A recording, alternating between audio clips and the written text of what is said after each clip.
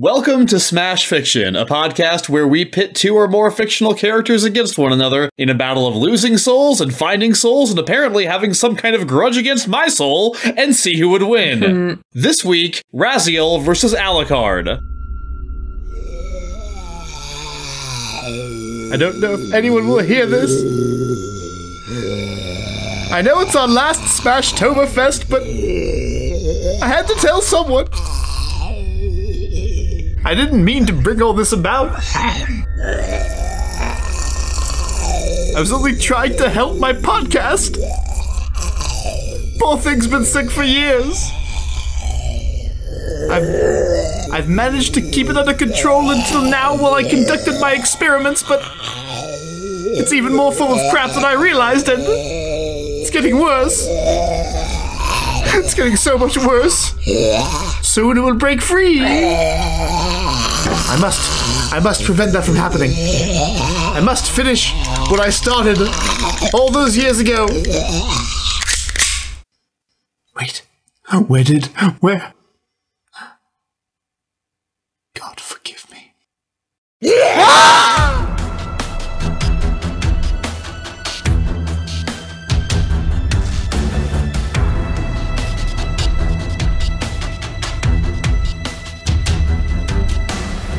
Raziel wasn't the type to easily give in to hopelessness, but he had to admit that he was starting to get worried. He had been in this prison cell for... he didn't even know how many days. He had nothing to track time by. He didn't remember how he had gotten here, and since his arrival, nobody else had arrived to tell him. The door had remained resolutely shut, and no sounds could be heard from outside. He did have a cellmate at least, a man with equally vague notions of how he had come to be here, but Raziel had stopped talking to him after discovering that he was hopelessly and irredeemably emo.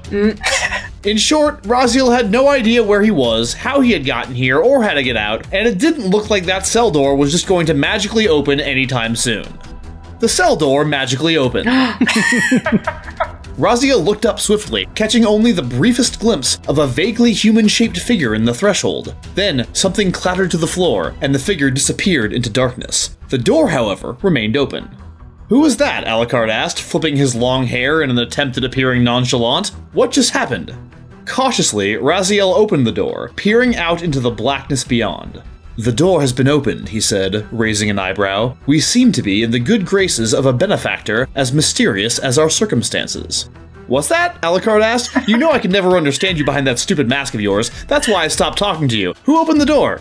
Raziel sighed. "I do not know, but they appear to have left us a gift." Alucard picked up the fallen object. "It's a scroll," he said, unrolling it. "Not much light to read it by. Fortunately, a vampire has no need of such things." Raziel's eyes widened. "You're a vampire," he said. "So am I. Well, depending on your definition. I've definitely been brought back to life a few times. I suppose you might say I am a fellow member of the fraternity of night's creatures." "Yeah, no idea what you're talking about," Alucard said, his eyes scanning the scroll. Raziel peeked over his shoulder. At the top, in large, friendly, Old English font letters, it said, "Verily, refrain from panicking." Yeah! No sooner had the words been read than the scroll began to glow brightly. Surprised, Alucard dropped it. Magical light danced and played around the room, and when it was finished, a translucent, mostly featureless face shimmered in the air. "Hello," it said cheerfully. "Thank you for unrolling this scroll, and welcome to the Hitchhiker's Guide to the Gothicsy." "The what?" Raziel asked. "Great question," the face said. "The Hitchhiker's Guide to the Gothicsy contains all the information you could ever possibly need about every Gothic setting that exists in the multiverse. Just ask me anything about this or any other world that could reasonably be described as Gothic, and I will answer it." "Okay," Alucard said. "What's the name of this world?" "It actually doesn't have one," the face replied. "Another great question, though. You guys are just full of those." "It doesn't have a name," Raziel repeated. "Very well then, tell us about this world." "I'd be happy to," the face chirped. "Long ago, in the Age of the Ancients, this world was a homogeneous gray place ruled by dragons. This ended with the appearance of the so-called First Flame, which gave life to human-like creatures called Hollows. It is very easy to beat them in a drinking contest. 4 of these Hollows, led by one called Gwyn, the Lord of Sunlight, collected sources of power called the Lord Souls, and embarked upon a crusade that slew all the dragons. This began the Age of Fire, during which the Hollows, which are basically humans, but with less tolerance for alcohol, built up vast, sprawling civilizations. We are currently, right now, around the end of the Age of Fire, as the first flame is growing dangerously close to flickering out altogether, which has caused a great plague of undeath to begin sweeping through humankind. Many humans revive upon death here, and the more they do so, the less human and the more mindless they become. Gwyn has done everything he can to extend the lifespan of the first flame, including throwing himself into it to keep it lit, which has only delayed its ultimate demise and transformed him into the Lord of Cinder. Raziel's ears perked up. Is that why we have been brought here then, he asked. To find some way of reviving this first flame and saving this world. Boy, that's sure a great theory, the face said. If you're some kind of world-saving hero type, as I know for a fact you are, it certainly wouldn't be a bad idea to find the Lord Souls, which are still kept by Gwyn's allies, go to the Kiln of the First Flame, and battle Gwyn for succession. Of course, you'd have to fight your way through various monsters and numerous deadly hazards just to get to Gwyn, and then there's Gwyn himself, who is awfully large and fiery these days. Plus, you don't really have any equipment or powers at the moment, though you might pick some up along your journey. But on the plus side, if you die, your soul will just abandon the dead body and reanimate the nearest corpse, right? That's your whole deal? Raziel nodded. It is so. And for the sake of the souls of this fallen world, this is a quest I have no choice but to undertake. Hold on a second, Alucard says. I'm just as much a hero as you are. Why do you get all the quests? I bet I could find the Lord Souls and defeat this Gwyn character better and faster than you could. I'm sorry, can you transform nearby corpses into your old body every time you die? Raziel asked coldly. No, when I die, I turn into this awesome mist, find the last coffin I slept in, and hang out there until I heal, Alucard said, which is much cooler and way less gross than yours. You couldn't save this world if it was the last world in the multiverse, which apparently exists, Raziel snapped. Could too, Alucard retorted. In fact, I'm gonna start right now. Fine, Raziel snapped back. You know, the face said, you two could always work together. But Raziel and Alucard had already left the cell and stormed down the hallway in opposite directions. Huh, the face said. The boss isn't gonna like that one bit. He was really hoping they would do this thing as a team. I wonder if he has any idea which one of these strapping vampire lads will be able to complete the story of Dark Souls before the other one has a chance. Don't look at me, you weird scroll. I'm not the boss of anyone. Least of all your unsubtle plot device ass. I don't even know who either of these characters are. But I do know some people who are curious about the answer to your question, so I guess I can help figure it out. I'm Miles Schneiderman, and I can't fucking believe I got roped into judging another stupid video game match. It was that or be an advocate, Would you rather advocate for one, Miles? I'm just gonna point out that Kit's not here and leave it at that. Representing Raziel from the Legacy of Kain are Dan Mulcairn. Ooh, Soul Reaver, I believe that you can win these fights. Ooh, Soul Reaver, 'cause even for a vampire, Alucard really bites. No. And Claire Mulcairn. No time for jokes this week. The Legacy of Kain has a lot of weird lore, and we need to get Miles up to speed to prepare for this match. So we need to put in terms that Miles understands. The plot of Soul Reaver is exactly the plot of Kill Bill, except substitute assassins with vampires, and the bride actually dies instead of fake dying and comes back as a ghost. Oren is a giant spider, Vernita Green is a sea monster, Bud is a giant made of metal, Eldriver is a psychic and looks like the monster from Cloverfield. Oh wait, I forgot Melkaya. I guess that's Gogo? So Gogo's a giant stitched together from a bunch of corpses who can phase through solid matter. And also, Beatrix's Hattori Hanzo sword is the ghost of Bill's Hattori Hanzo sword. And then I guess Soul Reaver 2 is Kill Bill Volume 2, except instead of actually finding Bill, Bill escapes from Beatrix at the last moment by traveling back in time, and so Beatrix follows him back in time and then discovers that she was Bill's Hattori Hanzo sword all along. I hope this clears things up. Yeah, definitely. I feel so much more prepared to judge this now. Thank you, Claire. Representing Alucard from Castlevania are Megan Bob. Do you guys feel that? It's big Drac energy. And Liz Logan. Praise the sun! Wait. It's good. In order to determine who goes first this week, I killed one member of each team and asked the other to bring them back to life. Oh no! Dan surprised me by just straight up having an ancient tome with a resurrection spell in his closet and being able to cast it, so it looked like he and Claire were the sure winners. But then Megan Bob revealed that I hadn't actually managed to kill Liz at all, but rather one of the many clones of herself that she's been growing during her time in space. Not only was that extremely clever, but it really seems like Liz is building some kind of army up there, and I certainly don't want to be on the wrong side when it's time to welcome our new Liz overlords. So, Team Alucard will be going first. Team Alucard, let's hear your opening Snemagra. Yay! Yay! Yay! You're the best! That will be it in terms of witty and clever transitional jokes from yours truly. Such as it was a busy week. That was the best I could do. Blonde. Beautiful. Powerful. And with a sensitive human side. Here comes Alucard, otherwise known as Vampire Jesus. If there's any being capable of saving humanity from the first flame being extinguished in Dark Souls, it's Alucard. He has the best of both worlds. He's driven and capable, instilled with a desire to protect humanity from evil thanks to his human mother Lisa, but also has immense strength and fighting spirit thanks to his vampire dad, Dracula. Did you know that's Alucard backwards? Dracula. That was actually the basis for my entire one transitional joke. Cool. So yes, I did. Great. I'm glad I was just aware of that. Spiked that into the ground like Gronk. You just blew my fucking mind, Liz. Awesome. Given all that, nothing would get Alucard harder than being dispatched on a mission to protect humanity from being harmed by evil powers. Meanwhile, Raziel is easily manipulated and generally driven by selfish desires.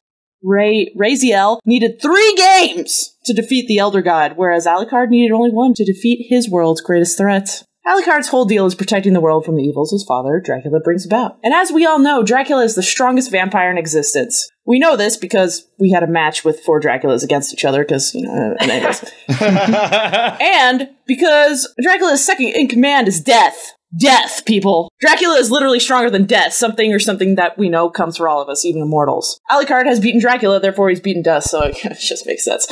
I'll just go ahead and say, Dracula's probably the strongest being in the entire universe. How is some other vampire, when Alucard has already beaten the strongest in existence, going to cause him to stumble in his quest at all? Raziel is aimless. When dropped into the world of Dark Souls, he'll probably sit around, wonder what events in his past caused him to now be here, wait for someone to give him a cool sword, and then fail at saving the world, inevitably causing it to be worse off. Think of Raziel getting to the kiln of the first flame, deciding to sacrifice himself to stave off the darkness, but instead of landing on the fire 3 feet in front of him, he lands in the manure pile next to it. So let's now talk about some of Alucard's myriad powers. First off, his power of dominance. This ability entails absorbing the souls of defeated monsters and then being able to use their abilities. This is about as OP as it gets when placing another character from a different universe within the world of Dark Souls. In Dark Souls, when a monster is killed, you collect their souls. You can turn these souls in for items or level ups. Alucard will be able to level up tremendously as he works his way through to the kiln of the first flame. Meanwhile, Raziel will be stuck at level 1. Sure, Raziel can find chests with weapons and armor and absorb the souls of bosses, but his stats will be low most of the time, just like the average per-game score put up by the Chicago Bears. Whoa, Liz, you really don't want to win this match, do you? Both are expert swordsmen. Alucard still has an advantage over Raz, and that's his strong magic. Similar to Alucard, the R-word has to obtain relics or glyphs in order to cast magic. But his spells are not very strong. It would be considered like a half-strength taser bolt to any of the enemies in Dark Souls. I mean, they resist like a sword coated in pine tree tar resin, which gives like lightning powers. Please. To go through the laundry list, or rather Dan's list of spells, Alucard can shapeshift into a wolf, bat, or mist, each with their own unique power, shoot fireballs, heal from blood, summon spirits, steal health, and give you a nice engraving in your face with his sword.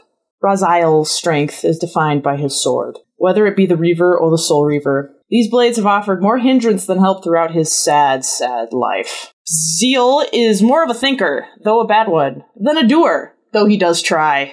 Raziel is remembered for his tragic and failure-filled plot trajectory, whereas Alucard is known for his repeated successes against the powers of evil. I ran out of ways to say Raziel, but I tried. But not once did you say it backwards. Lazar! It kind of sounds like Liz, though. Lizard. Continue. It's actually, it's like Lazar. Lazar, yeah. Maybe that's how they got Raziel's name. Does he use lasers in the game ever? No lasers. Mega Bob, continue! Okay, it's because we didn't get enough of this. Long, blonde hair. Skin made of moonlight. A cape that would make Dante go, shit, I gotta steal that. Eyelashes that were carved from the feathers of angels. A barrel full of dad issues that makes Greek mythology look a little tame, honestly. All right, point the first. He goes against his dad. His dad is Dracula, Lord of Vampires, and all-around evil dick. And I don't care if this isn't a game mechanic. I want to talk about the burning heart that leads a half-vampire kid named Adrian to say, I will change my name. So it's the reverse of dad's name to show him I oppose what he stands for. Yeah! Yeah, the person who can do that is afraid of nothing. Yeah! I can hear my opponents going like, oh, this is some dumb Bob argument. And yes, it is a dumb Bob argument. However, Alucard is the light that Dark Souls was waiting for. This fallen world needs someone who fears nothing, not even the thought of their demonically powerful father going, what the fuck is wrong with you, son? In the movie of this, he's going to descend from the heavens, or more practically come out of a coffin, glowing with the righteous fury of someone who's going to show their daddy's wrong and that humanity is kind of okay sometimes. A sort of weird goth emo version of Footloose. I will be honest, I have not seen Footloose, but that is what I understand it to be. Somebody tell me if that's not the plot. It's good enough. Second, magic. The delicious sauce on this little vampiric cream puff. Yum! Do you like your vampire Jesuses a little OP? Because this one can stop time. Granted, it's for 5 seconds at a time, but that's 5 more seconds than the rest of us, and 5 more than Raziel has available to him. I don't know how to describe to you the extent to which stopping the linear progression of lived reality for all beings in your area is a big deal. It is the difference between getting in an extra attack, getting to change your weapon, getting to dodge an incoming attack, getting to make sure your hair still looks fucking amazing. Alucard has a stopwatch, and yes, it's called a stopwatch because I guess this version of the 1700s was really into, I don't know, time trials for dying from contaminated water, I don't know. But Miles, this is a vampire with the ability to control time. Wait, are you telling me that Alucard has a watch? Yeah! He does. No. He can tell We're time. doomed. Oh, shit. And once he has it, he will be unstoppable. I mean, is it also a communicator, though? I mean, it communicates with time, so... Yeah, No, all right. Bob, all you say is, yes. Yes, absolutely. If somebody asks you whether your watch is also a communicator, you say yes! He's got weapons. He can dual wield weapons. He can create a storm of swords, and it is better than George R.R. Martin's book because this one is a literal storm of swords. That's some false advertising bullshit. He waves his sword, does a magic, and then suddenly there are like 12 swords coming at the enemy all at once to stab at thee and also show dad he's wrong. Ah! That's one thing he can do. He can also turn into a deadly mist, or a wolf, or a bat, which is hella cool, and probably won't even be noticed by the mooks in Dark Souls. They're not looking for a wolf, are they? Nah. Hey, what's this bat doing here? I don't know, man. Echolocating some insects, probably. No, dude! Don't fucking aim at that bat. Bats are important pollinators and stuff. What the hell is wrong with you, Kyle? Yeah, Kyle. This deadly mist? Oh, it's probably from the moors, you know? Always sad, covered in mist, those moors.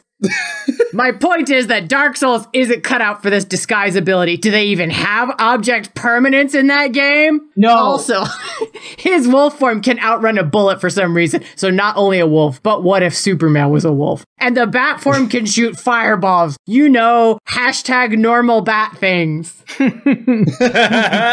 Other perfectly normal things he can do that will make it easy for him to stay alive instead of coffin hopping. Summon creatures to harass his enemies for him because obs he has a world to save. Sometimes you have other things to do and you just need to hire some local ghosts or fairies to come gang up on your enemies. Look, Miles, you haven't played this game. I haven't played this game. I am asking you to try and imagine how on earth this ends without it just being a blonde wolf on a skateboard wearing a stopwatch standing next to the first flame with his gang of ghosts saying to winded Raziel, what, like it's hard? And then throwing himself into it after doing a sick ollie. Sick edit. Is this Tony Hawk? Yeah. Vampire skater? Tony Hawk Pro Staker. Yeah! Oh. Wow. Sweet 720. Yeah, it's a shame they put that last E from skate right in the first flame. Like, Seriously. Normally I would be excited about having such things in my notes as Vampire Jesus, what if Superman was a wolf, and just the word blonde underlined 3 times. But unfortunately, I stopped taking notes after Liz's dig at the Bears, so just gonna have to deal with that one. Fair enough. They scored like 30 points on Monday Night, Liz. How dare you? I dared. Team Raziel, insert clever transition joke here. I'm sure you'll fix that in post. It's fine. Yeah, definitely. I'll definitely have more time when it's time to edit this episode. Raziel used to be a human, but not a normal human. He was the most feared vampire hunter in all the world, who hunted the species to the brink of extinction. Then he died, and Raziel was resurrected and turned into a vampire himself by the vampire tyrant Kain, and together the two conquered the entire world. But then, as Nosgothy vampires do, Raziel continued to evolve and develop new powers. One day, Kain got jealous of how powerful Raziel was becoming, and so he mortally wounded him and threw him into a lake. You know, running water. And so Raziel died. Again. Nowadays, Raziel is, well, we're not really sure. You see, Raziel came back again from the dead again, seeking revenge against Kain and his other vampire siblings, and there's never been another being who has done this before in the history of Nosgoth, so they don't even have a word for what Raziel is. A double vampire? A twice-baked vampire? Ooh, delish. Starting off in the asylum, before they've recovered any of their old upgrades, level 1 Raziel can navigate the terrain way better than his competition due to his ability to glide through the air and his ability to become incorporeal. Whereas level 1 Alucard is a dude. He can walk around and kind of jump. Then, as these characters start recovering their various upgrades, another advantage Raziel has is that pretty much all of Alucard's upgrades are physical items, whereas Raziel's upgrades are powers that he gains from eating the souls of enemies. These powers include phasing through bars, climbing walls like a spider, tying up enemies in constricting energy coils, and using telekinesis to toss around enemies like he's playing Super Smash Bros., and much more. Alucard has equipment, Raziel has abilities. This means not only is Alucard limited in terms of how much stuff he can carry only one sub-weapon at a time if he wants to pick up holy water or the aforementioned stopwatch, he has to leave behind his throwing daggers. But also, several Dark Souls enemies like Chaos Eaters and the Gaping Dragon can destroy equipment. That isn't to say Raziel can't use equipment. We see him wielding swords and polearms like a pro in the first 2 games. Rather, by the time we hit Defiance, Raziel chooses to stop using physical weapons because he has now bonded to his very being the most powerful magical item in all of Nosgoth, certainly better than whatever junk Alucard found lying around his dad's house, and that's the Soul Reaver. Alucard, is your sword an 8-foot-long ghost lightsaber that you somehow wield with one hand? Is your sword so cool that they named 2 video games after it? Is your sword the ghost of another sword? Is your sword comprised of an infinite number of copies of yourself from different timelines? You know how sometimes you go back in time and become your own grandfather? Raziel went back in time and became his own sword. We don't have time to talk about the lore. Moving on. All you need to know is that whenever Raziel hits you with the Soul Reaver, it feels like an infinite number of copies of Raziel from different timelines punching you in the face. In order to get a sense of how Raziel would function in the world of Dark Souls, I played some Dark Souls, and then I switched over and played some Legacy of Kain Defiance. And man, oh man, it was like watching Dark Souls on 2 times speed. All the same basic principles apply, managing your position relative to multiple enemies at once in a 3D space, watching for tells about enemy attacks and dodging at the right moments. But Raziel is so much faster, stronger, more durable, more acrobatic, and more vicious than a Dark Souls protagonist. Raziel regularly fights off scores of golems, demons, vampire hunters, giant tentacles, or whatever, and he mops the floor with all of them. I once fought 15 shades at the same time. The main limitation for how many enemies Raziel can take on at once is not how powerful he is, but rather how many 3D models can an original Xbox render simultaneously without crashing. As Raziel fights, he seamlessly transitions from decapitating people with the Soul Reaver to gliding around in the air to take out airborne foes, to using telekinesis to reposition his enemies to keep from getting swarmed, and unleashing explosive elemental magical attacks that clear entire screens full of enemies at once. I also played Castlevania Symphony of the Night, and as I was playing that game, I mainly just used my sword and the one sub-weapon that I was allowed to carry at the time, because despite the fact that you get an enormous arsenal of equipment, 90% of it is totally useless outside of very specific puzzles in Dracula's castle. For instance, I was looking at the game FAQs page for this game and I saw someone ask the question, is the wolf form useful in any way? And reading the comments, the general consensus was, it sucks in combat, so apart from letting you reach one area of the castle that you only need if you want to get 100% map completion, nope. Additionally, some upgrades require that Alucard track down multiple magic relics before they reach full power. You need to find 4 different items before your bat form reaches full power, and even after that, it's terrible. Other upgrades, like Alucard's familiars, need to be leveled up through repeated use before they reach full power. When you're in a race against Raziel, you don't have time to grind in the catacombs to level your fairy. On the other hand, every upgrade Raziel gets dramatically improves his combat ability immediately. For example, Raziel can upgrade the Reaver with 6 different elemental powers that he can cycle between at will. Fire, water, air, earth, dark, and light. But each of these upgrades is actually multiple upgrades because each new Reaver mode also gives Raziel an additional utility power that helps him defeat enemies and solve puzzles. For instance, the Water Reaver lets him freeze enemies in ice, the Earth Reaver summons earthquakes, and the Dark Reaver lets Raziel turn invisible.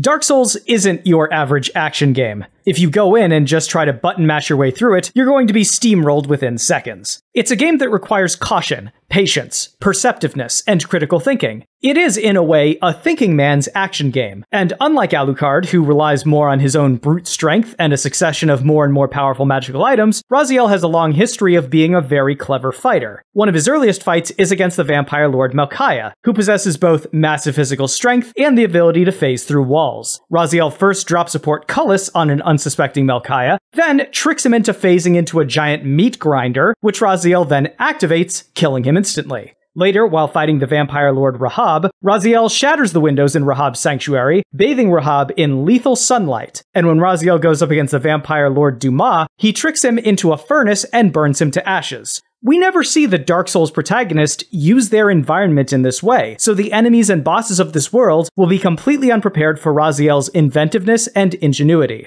This imbalance also extends to the difference in the way that these two characters recover from death. Alucard may be able to recover from injuries by resting in a coffin, but he's not nearly as fast at getting back on his feet as Raziel is. In one particularly egregious case in the animated series, he loses a fight to Dracula and spends 1 full year resting in a coffin before he's ready to go again. Raziel's method of resurrection is much faster. If he takes a lethal hit from one of Dark Souls' notorious bosses, he can pop back up in the same fight within seconds, meaning that the boss won't have time to recover. Not only that, but because Raziel only needs a corpse to possess, there's no reason for him to backtrack when respawning. He can actually continue further along in spectral form, making progress even after defeat. Alucard, however, is stuck with just crawling out of coffins he's already used, meaning that every death will inherently set him back in his progress. In fact, Raziel's method of respawning is so good that he even has the option of abandoning his body at any point to enter the spectral realm. This allows him to scout ahead, finding the locations of hidden enemies and traps and letting him plan ahead with perfect knowledge before committing to a physical approach. Additionally, the geography of the spectral realm doesn't line up 100% with its corresponding geography in the physical world. This means that an immense chasm too wide to jump or glide over in the physical world could end up being barely a crack in the pavement once you go spectral. Raziel has so many more options for traversing the landscape than Alucard does. There's no question that he'll be getting to those Lord Souls first.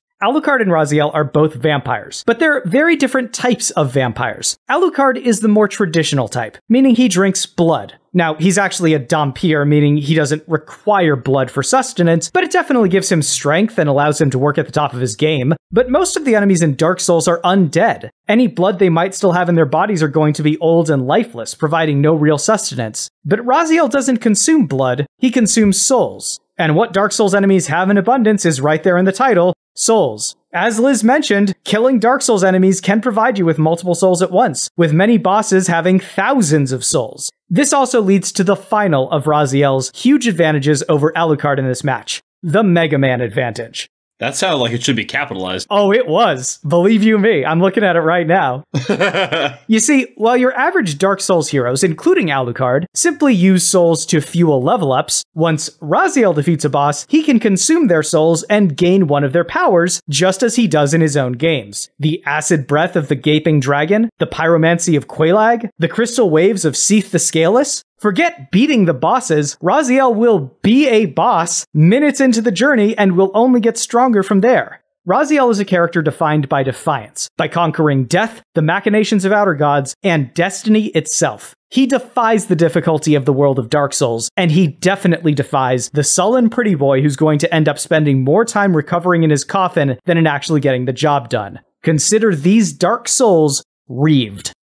All right, thank you, Team Raziel. We have successfully killed off the opening arguments section. Now to bring it back from the grave as the rebuttals. Oh, see? And you say you had no good transitional things. I mean, that was off the top of my head. I'm proud of it. Team Alucard goes first in rebuttals, so go for it. All right, let me get this down here. You're Raziel, stronger, more vicious? Who cares? I beat Dark Souls with a katana and a fucking loincloth. Just because your sword is amazing and big doesn't mean you need that to beat Dark Souls. Have you ever heard of a fucking speed run? You can run through Dark Souls, kill someone with a frickin' billy club and wooden shield, and you could still beat the game. He's not going to be concerned trying to find his special sword. He doesn't give a shit about his equipment. You'll be off running trying to find the Soul Reaver, and meanwhile Alucard will beat the shit out of Gravelord Nito with a fucking club.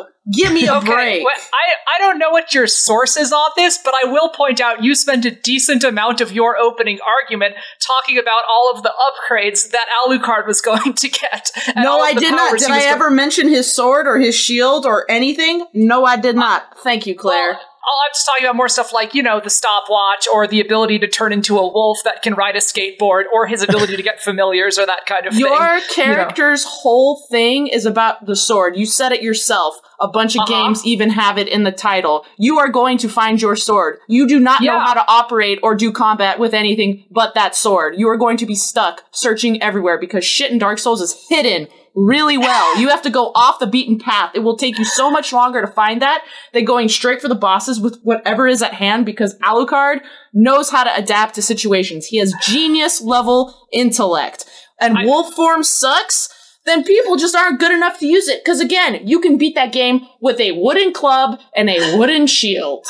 Yes, it is possible to defeat Dark Souls wearing nothing and carrying a club. I would say that, like, the people who can do that are the people who have beaten Dark Souls many, many, many times using weapons first. And then they, like, adapt to it. You don't come out the gate able to do that sort of thing. And I would still argue it is much harder to do it in that style than by, like, collecting items, which is why it's brag-worthy to do so. This is a guy who's beaten Dracula and death. I'm pretty sure Alucard doesn't need a test run. He also has a point in the game whenever he loses all of his powers and he beats a guy with just his bare fist. Like, that's what he's armed with, is just his bare fist. And who is it he beats? It's somebody fairly powerful. Raziel, if he's hit once, he loses his Soul Reaver and he can only get it back if he stops to heal. That's how the Soul Reaver works in the first game, but that's not how it works in the later games. Once we get to Legacy of Kain Defiance, he can summon the Soul Reaver at any point in time, regardless of how much health he has. Thank you for those rebuttals, Team Alucard, Team Raziel. So Liz mentioned kind of briefly in her opener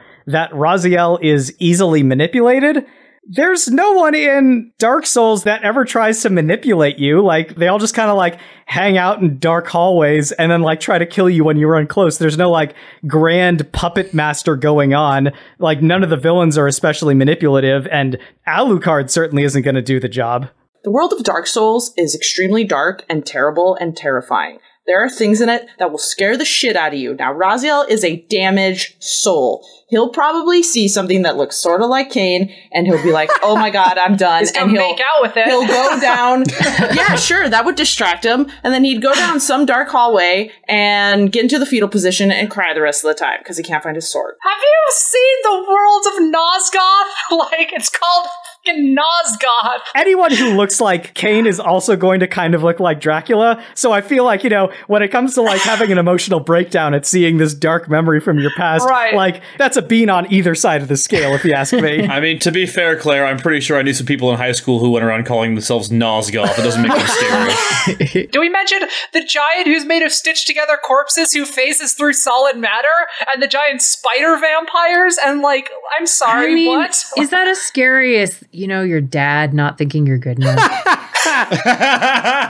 I just don't think it is. Alucard beats Dracula eventually, but in the storyline of both Castlevania 3 and in the animated series, Alucard realizes that his father is about to wage war on humanity, and he decides to go in a coffin and enter into a slumber for years in the hopes that a real hero will find him and help him, because he knows that he's not even close to up to the challenge of taking on Dracula by himself. Except that he beat Dracula single-handedly in Castlevania Symphony of the Night. I mean, eventually he, gets there, but again, his first option is to, hang out in a coffin and just wait for stuff to blow over or wait for someone more competent to come by. Hey, man, he knows to wait and to make sure that he gets it right on the first time. Just like he knows he can beat it with a wooden club and shield on the first try. I also want to introduce you to the idea that perhaps hanging out in a coffin was ye olde version of Tinder. And it's just waiting for the right person to open the coffin. And that's how you know who's going to be your party to defeat your dad. So swiping right is supposed to mime the motion of pulling aside a coffin lid to see who's underneath. Is that what you're getting at? I'm pretty sure that's what it is. Is this an app called COFFN? Yes. As much as I want to hear more about the feelings coming from both sides, that will do it for rebuttals. And stop me if you've heard this one before, but it seems like both Raziel and Alucard have reached the kiln of the first flame at the same damn time. This is my shocked face. But now, of course, they have a choice to make. Do they throw themselves into the flame to keep the Age of Fire sputtering along for a little while longer, or let it go out altogether to allow the next stage to begin? It's a fascinating moral question that we don't have to fucking answer because it turns out there's a third option. The lightning round! Who are you? Raziel asks. Who am I? The figure asks. Who am I? I am Luis Alfonso Villaseñor Olvera, television producer extraordinaire, you ignorant undead troglodytes! And you have come very close to ruining my entire season. Why couldn't you just do this together? Road trip, buddy movie. They start off as enemies but end up becoming friends, wacky hijinks, result in that strong male bonding that audiences go crazy for? But no, you two had to do everything alone. I go to all the trouble of getting you into that cell, letting you out of that cell, giving you a personal fucking encyclopedia to spell out the fucking situation to the both of you, and you go your separate ways. I kept waiting and waiting for you to meet up again and figure out you needed each other, which would have spiked the hell out of the ratings, but you never did. And now, who has to figure out a way to salvage this? Who has to come in and save the day? Me, as usual. Alucard cocks his head. I'm sorry, I don't really— Shut up, pretty boy. You are literally only here for the 18 to 29 female demographic. Your opinion does not matter. Sir, Raziel says, I don't like this man much either, but surely that was somewhat harsh. Wasn't talking to you either, Dr. Caligari. All right, how do we do this? How— A sudden grin flashes over Olvera's face. You know what? You are still going to help me. Gather round, crew. We are taking a hard pivot on this one. The kiln of the first flame suddenly fills with the sounds of rustling and chatter as camera people, makeup artists, gaffers, and screenwriters suddenly appear out of the woodwork. These two don't want to make drama together? We're going to force them. Monica, clean these losers up. Aaron, cancel the after party. We're not done here yet. Jerry, get on the horn to New York. I want a 4-bedroom condo rented out for the next 3 months. We are going to ape the shit out of that New Zealander guy's show, and we are going to do it goddamn right. Oh, man. You know what? No, make it a 5-bedroom condo. Fuck it, we're going full Friends all over this shit. Sarah, get in touch with Netflix and Amazon. See if we can get them into another bidding war. This has high concept written all over it. And you four, he screams, find me some more cast members! Advocates. I have in front of me a list of 13 other fictional characters who have in some way appeared in Smash fiction or metafiction. Curated by me for no specific reason aside from my own amusement. Each team will choose one of them, then I will choose a third one. Along with Raziel and Alucard, these will be the central cast for a new roommate sitcom. Once we have the characters in place, each team will give me their pitch for how the first season of this show goes and why their character will be the standout of the bunch, do extremely well with test audiences, and have his own spin-off by the end of the year. The characters available to you are Blade from Marvel Comics, Selene from Underworld, Ooh. Smiling Jack from Vampire the Masquerade Bloodlines, Buffy Summers from Buffy the Vampire Slayer, Scorpion from Mortal Kombat, Jon Snow from Game of Thrones, Xena from Xena Warrior Princess, Jack Harkness from Doctor Who, Tulip O'Hare from Preacher, Dracula, the Dead and Loving It version, I hate that guy. Dana Scully from The X-Files, Aslan from The Chronicles of Narnia, or Peter Lowe from Vampire's Kiss. Oh, man. All right, Liz, I'm pretty happy to go with the character that you're interested in. I kind of figured that was the direction we had to go. Where are we going with this? Oh, Liz wants Smiling Jack. All right, Smiling Jack is in the house. What are you feeling, Dan? Man, oh man. I think my vote's for Scorpion. If that is your wish, I mean, that's what I want. that is fine. All right. All right, from Team Alucard, we have Smiling Jack from Vampire the Masquerade Bloodlines. And from Team Raziel, we have Scorpion from Mortal Kombat. And from me, you know what? I'm going with Xena. Oh, wow. Good choice. Team Alucard went first during the main round, so Team Raziel will be going first during the lightning round. Team Raziel, pitch me. Okay. We have an interesting left turn that this show takes pretty much right out of the gate, Miles. Okay. This starts off as a typical real-world style reality show. So, you know, everyone's living in the same house. We just, like, have cameras, like, kind of capturing the most interesting moments out of any given space of time. But that premise gets abandoned by episode 2. Because the first episode, there's a lot of focus on how Alucard's hair is clogging up the bathroom sink. Sure. Scorpion keeps like trying to grab objects like, you know, his like can of Coke or like the Xbox controller from across the room using his harpoon. And that just inevitably results in literally everything in the house breaking. Smiling Jack keeps trying to mansplain stuff about vampires to everyone. And I feel like at the center of it, you know, Raziel is the, like, put upon everyman. He's, like, the good roommate. He, like, does all the dishes. And, you know, Scorpion and Smiling Jack are really messy, as you might imagine. And Alucard just more, like, doesn't give a shit and just, like side-eyes everybody's like, all right, I'm going. And then just, like, walks away. He's like, are you gonna get those dishes? And then he's like, just leaves. So yeah, Xena is like relatively aloof through most of this, but eventually she does get very tired of everyone's shit and starts drop kicking everyone else, which then leads to Scorpion challenging her to a fight. So by the start of episode 2, we have a tournament reality show. At the end of every episode, someone gets eliminated from the show. Okay.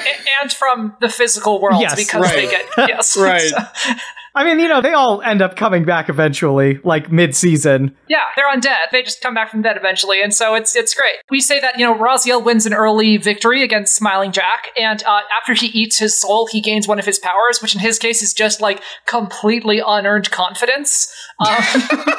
And because of that, Raziel starts becoming really popular because he stops, like, being too polite to say all the stuff that's on his mind, and just, like, gets, like, really good at zingers. Okay.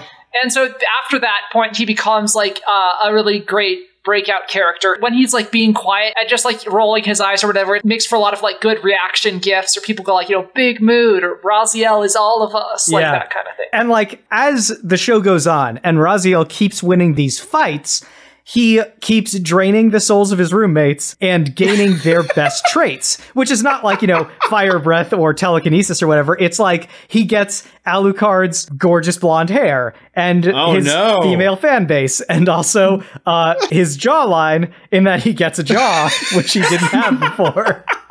He gets Xena's thigh strength and her yelling voice. Yeah, And Raziel already has very good thighs to begin with. Yeah, he does like a lot of crouching, so, really works that muscle group. When he takes Scorpion Soul, he also gets those squatting abilities, That's true, as we've established. I was going to say he gets Scorpion's cooking abilities because there's an obscure video you can unlock in one of the Mortal Kombat games of cooking with Scorpion, where he shows you how to cook cupcakes, I think. So, anyway. I remember that, actually. Yeah. The biggest fashion trend for the year is, of course, cowls. Everybody starts wearing cowls to look more like having your jaw uncovered in public is like a big faux pas. Yeah, absolutely. It becomes like hats, back in the 50s. Yeah. But by the end, as Claire mentioned, one of the memes that goes around with Raziel is all of us. And by the end, that takes on a completely different meaning because Raziel has taken all of these disparate parts of these incomplete people and he's shown how you can meld them together to become a better person. So yeah, that's how that particular reality show ends. I like how he gains the power of a strong jawline and yet keeps it hidden, doesn't want to brag about it. He just pulls out every once in a while. You get little glimpses of it and people are like, oh, that jawline. I mean, that's really what Smiling Jack is doing, right? He has a good jawline, but he keeps it hidden under that beard. And I suppose killing all the other members of the cast is one way to ensure that you're the one who gets the spin-off, so... Default, the two greatest words in the English language. All right, Team Alucard. I'm terrified. Let me hear it. I'm really scared. Miles, this may not surprise you, but we're fairly chaotic. Yeah. It is a show in which these people live in the house together, and I want you to understand that one of the tropes of this show is that Alucard spends a lot of time in the bathroom, and he comes out of the bathroom in a towel constantly, once per episode. And he always drops the towel at a suitably dramatic moment. And you just see his beautiful moonlit ass once per show. And people have made GIF compilations of all the times the towel has dropped. And they're shared all over the internet. It's amazing. I like to imagine he just finds the one spot in the apartment where there's a beam of moonlight coming in through the window. If we named these episodes after quotes from the show, like Bob and I do with Next Wrestling Fan, this one would totally be called His Beautiful Moonlit Ass. So you think the tension in this show is going to be between Xena and Alucard, but it turns out that the tension is actually between Alucard and everyone. So Alucard at first is really into Xena, but then there's this one night whenever Raziel comes home and he's really sad, and then he and Alucard end up getting drunk together, and then they end up sleeping together. But only Raziel remembers. Oh my God, the drama. And so Alucard just thinks he and Raziel had a great heart-to-heart, and that he just feels really good the next day. He's like, oh, that's pleasant. But Raziel's like, oh no, but I feel like I have feelings for him. And then Smiling Jack starts getting jealous of the fact that Alucard's being all nice to Raziel, and he feels like, oh man, I'm going to turn this young vampire around. He needs a strong influence, but also I'm kind of into you. So he asks him on a date, and then Alucard's like, oh yeah, fine, I'll go on a date with you. But Alucard keeps checking his phone, and it's messages from Scorpion, who's asking, who used all the goddamn conditioner in this house? I need it for my skull. So Alucard's like, you know what? I'm going to cut this date short because I have to go and fight this guy. And then he gets there, and then Liz, do you want to talk about what happens? So Alucard gets back to the apartment and sees Scorpion getting ready to fight Raziel in the ring in the apartment. He watches the fight, and unfortunately, Raziel loses, and he becomes emo in the corner. Smiling Jack happened to be Raziel's coach, and somehow got back there. But unbeknownst to Raziel, Smiling Jack fixed the match at the request of Xena, and he poisoned Raziel's Gatorade! Alucard caught wind of this and punched Scorpion right out of the 50th story window. The winner of that previous fight was to face Alucard, and Alucard only wanted the best to face him. He then goes and confronts Xena. What the fuck, Xena? And punches her out the 51st story window. Alucard goes over to Raziel and picks him up by his weird cape pauldron thing and says, kid, you're better than this. Let's go face your supposed coach. They approach Smiling Jack, who just goes, it's all a mistake, guys. I just needed some hooch money, you know? They both punch Smiling Jack out the 52nd story window. Alucard and Raziel then start hanging out, and their friendship spawns a series of t-shirts showing their intense brotherhood they have with each other. And then there's also that subset that makes t-shirts of a different kind. Yeah. Right. I have all of them. The Bobs of the world. Except, then Raziel poisons Alucard's Gatorade. And Raziel challenges Alucard to an instant duel, thinking he can win. So they fight in the multiple story apartments wrestling ring, and even though poisoned, Alucard is able to cause Raziel to trip over his beloved costume's cake, sending him careening out the 53rd story window. Alucard becomes the breakout star simply because he is the only one left alive and broke a lot of people out through windows.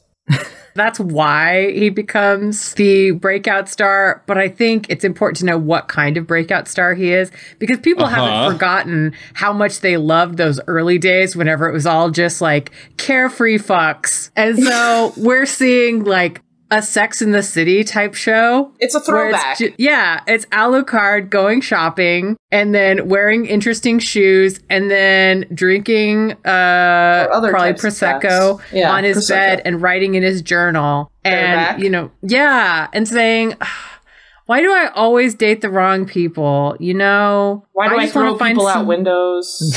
Yeah, I just want to find somebody I can share a coffin with. Why can't people just appreciate me and all of my vampiric weirdness, and also the fact that I'm a serial murderer via windows?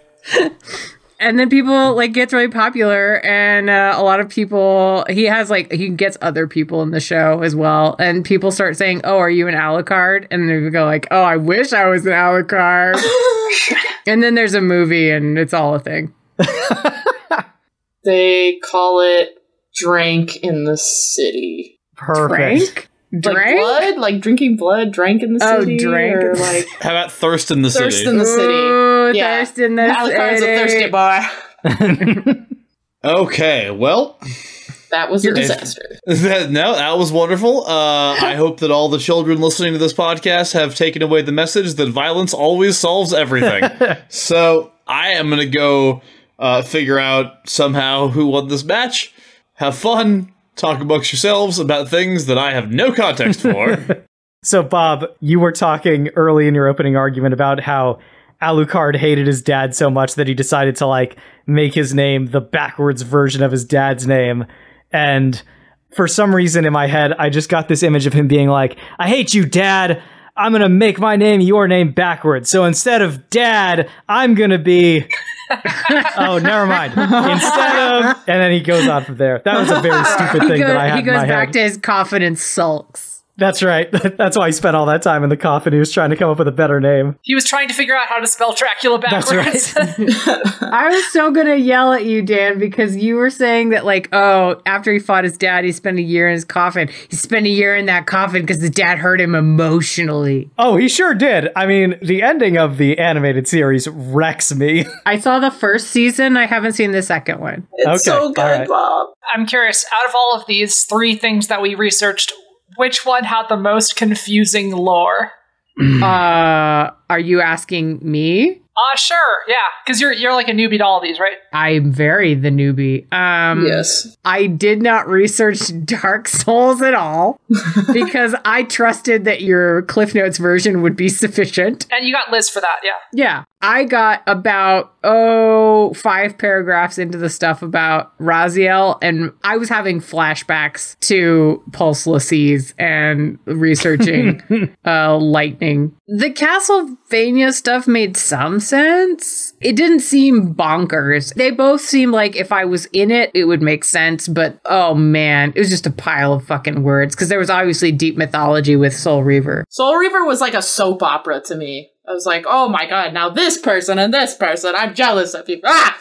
I liked it. And I was like, totally It's unclear nonsense. about the relationship with Kain. I was like, obviously you have really strong feelings about him. Are they, I want to be with you feelings? Are they, I want you to approve of me feelings? Like, what are these feelings? So I will say that the Raziel and Kain relationship stuff is one of the first internet fandoms that I stumbled upon. It's very unintentional on the part of the creators, but it's so there in the subtext. It's like these two have a very passionate relationship with one another that alternates between allies and enemies. That's where all the good fucking is. Yeah, I have no doubt that AO3 will just be chock full of Raziel and Kain stuff. You know what? There's not actually that many that I'm finding. I'm shocked. I mean, I feel like it's not an especially well-known video game series nowadays. Like, I feel like its popularity has probably waned since it originally came out. I will put it this way. When I was a teenager and just searching for wholesome Legacy of Kain fandom content. Yeah, right. That was not what I found. Oh, there's just one that just says Kain and Raziel share, and shares in quotations, a moment, and moment is in quotations. Oh, no. I did play Dark Souls for the first time to try to prep for this, though, and that game is very hard, Liz. I don't know if you're aware of this. I got killed by the same 2 fucking skeletons like 10 times, and I was not happy about it. Skeleton 1 and Skeleton 2. I love Dark Souls, and I love super hard video games. Dan can attest to that. Oh yeah, for sure. I love super hard video games, too. I have beaten a lot of super hard video games. But not Dark Souls? But not Dark Souls yet. I only played it a little bit and got killed by 2 skeletons 10 times, and then I left. Yep. But my character was a lady with a cowl, and I realized afterwards she looked like a lady version of Raziel, because when she's undead, she had bluish skin. So. Yeah, and I There wasn't you go. kidding. Dark Souls 3, I beat it with no armor and just a 2-handed katana. The entire game, and then I ran through my friends. The entire game with just that guy. I called him Rollo, because all I would do is roll dodge. Because the less armor you wear, the faster you are. It's amazing. It sounds amazing. Hi, guys. Hello. I'm back. Hope you had a good conversation. So, this was a really interesting match, and I learned a lot, as usual, with these kind of things. But the more I thought about it, the more it became pretty clear to me what kind of situation this was. Because I feel like what we've got here is a real tortoise in the hare kind of game. Because, like, I'm looking over my notes for Alucard, and the motherfucker is rolling with shape-changing and fireballs. Like Bob said, a literal storm of swords. The dude be Dracula. He's just getting shit left and right. Raziel is going to be just kind of like slowly like doing his thing, gaining his powers, going into the spirit form. But the thing is that from what I understand about Alucard, as opposed to Raziel, he's kind of this like powerhouse badass, but a monster knocks out one of his pieces of equipment or manages to kill him and puts him back in one of his coffins or something like that. It's not the hare in that like he's not getting arrogant and like stopping, but he will encounter setbacks, I think, that might allow Raziel to catch up, because as Team Raziel mentioned, Raziel, even when he dies, can continue traversing, you know, the terrain and stuff. So I feel like it's going to be that kind of thing where like Alucard blazes forward in the blaze of glory and then like has to stop, and Raziel just catch up. And Alucard, blaze of glory, has to stop. Raziel catches up. I think that the point that Dark Souls is a thinking game and Raziel is a thinking character was kind of reinforced by both sides, and in the end, the tortoise wins the race, man. I'm giving it to Raziel. Yes. Oh, When you said that, Miles, you're like, it's like tortoise and the hare. I'm like, wait, are we the hare? Are we the tortoise? What's going on? And it's like, work through the thing. I mean, oh man. Liz and I won the moonlit ass competition. You so. absolutely You did. guys definitely won the lightning round. There you go. That's all I'm talking Wow, about. with our postmodern take on narrative. Yeah, basically. You guys did a tremendous job. You really, really Yeah. did. That was well thought, both of you. I learned a lot listening to you guys' argument. Well, good. That's what this show is primarily about, education. You did a good job, Bob. Aw, you did amazing. You guys did what I needed you to do, which is describe your character sexually and just like go fucking nuts during the lightning round. So I'd like to think we all won. Yeah, I feel like I have seen Alucard's moonlit ass at this point. Like, I have a very clear mental image in my head. Was this about vampire butt? Ah, I see I've summoned Kit. What do you wish would be? Oh, right, Kit, thanks. Yes. Well, yes, kid, but as we've established, along with both characters in this match, you are a vampire. Indeed. I was too busy eating pigeons and cockroaches to be here tonight. Oh my god. You know, like a vampire. Tom, Fo, Kit, thanks. Over to Twitter. Thank you to the strange smell you occasionally walk through. Oh. Plus 69. Ah, okay. Yeah. Fat blood 69. Oh. Vander Turner, Florian, Icon Jade, Sean Boyd, Cosplay Devotee, Cosplay Fiend, Cooldown Now, JTFJ2, Forte Body, Sid Rabbit Blog, Spencer Kenning, Fresh Priumph of 30 to 50 Feral Hogs, Fake Scott Kersey, Alexander, and Jeff Rick Present. Over to Tumbles, thank you to Ultra Anonymous Angel, Secretly a Skeleton, Sid Rabbit Blog, Vale Mochi, hi, new person, Not Very Bright Raven, Changing Shades, Ink the Cryptid, and Little Keep It Bayo, you're back. And on Facebook, thank you to Andy Hunt, Viola Sanderlin, Jeff Polier, Hayden Reynolds, Robert Ramsey, and Jeffrey Ketchum. And thanks also to Luis Alfonso Villaseñor Olvera, who is, of course, the most talented visionary maverick filmmaker in the entire nameless land of Dark Souls. His methods are unorthodox. But damn it, he gets results. He makes some damn fine reality TV in which multiple people are punched out of 50-story windows. So we thank him for that, and also for being a patron of ours over at patreon.com/smashfictionpodcast, which is why he was worked into the narrative, and why many more of our patrons are going to be worked into the narrative in our upcoming episodes. So look forward to all of that, as well as all the bonus content you get for going on there too. I honestly can't believe how many patrons we're going to have to bring into the narrative in the last episode of this show. Oh, really? I thought we were going to run out a year ago. Oh, no. I've been pacing it. We will have 1 or 2 per episode for the rest of the show. Oh, wow. Yeah, at least. Yeah. We're going to have to squeeze them all into the Smash Bash. It's amazing. I am shocked we have gone this entire show. Totally. Without running out of we patrons. We have a lot. So, you guys are fucking awesome. Yeah, man. Good stuff. Thank you for listening to this week's episode of Smash Fiction. Next week, a very spooky episode of Shipwrecked.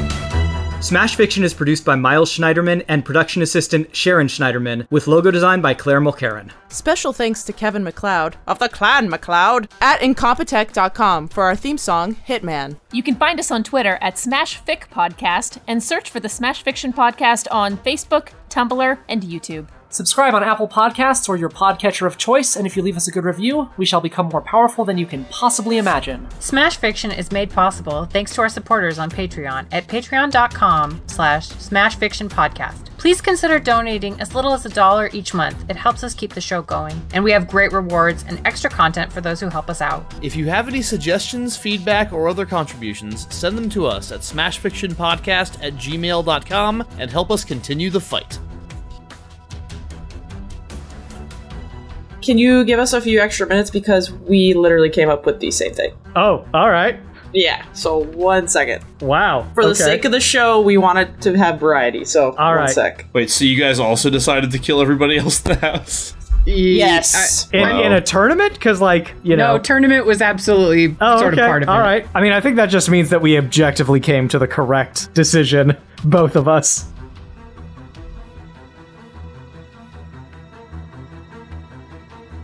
We need to bring back the scream when the lightning round comes. I've been screaming, man. Yeah,